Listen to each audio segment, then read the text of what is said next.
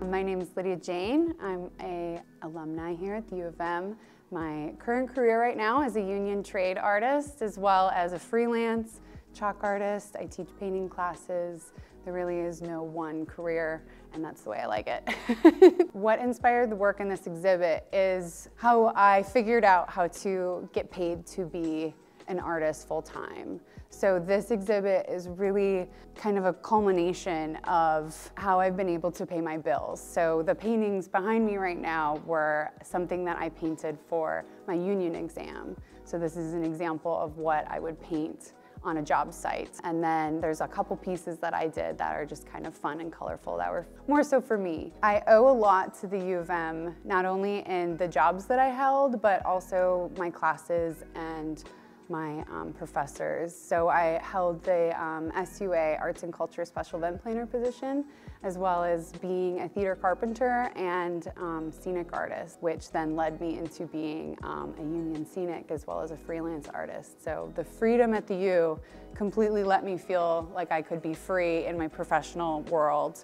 and that's what led me into my 9-to-5 career as an artist. So one of my favorite things that I did actually right after the U of M was painting Wally. So I painted him to be really colorful. And I took Wally for a walk.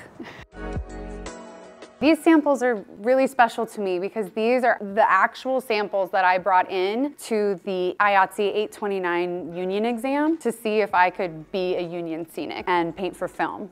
So I got permission to show a couple of pictures of movie sets that I've actually been on that kind of resemble treatments that we do. This metal study is my absolute favorite. Weirdly, it feels like it's like narrative, like there's a story happening. This was also in conversation with these of reflection.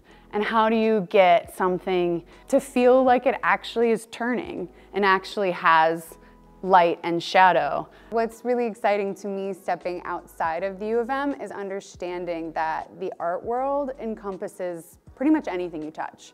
So when you go to a restaurant, when you go to an amusement park, when you turn on the TV, those are all things that were touched by artists and actually specifically painters. The idea of creating for money is immense.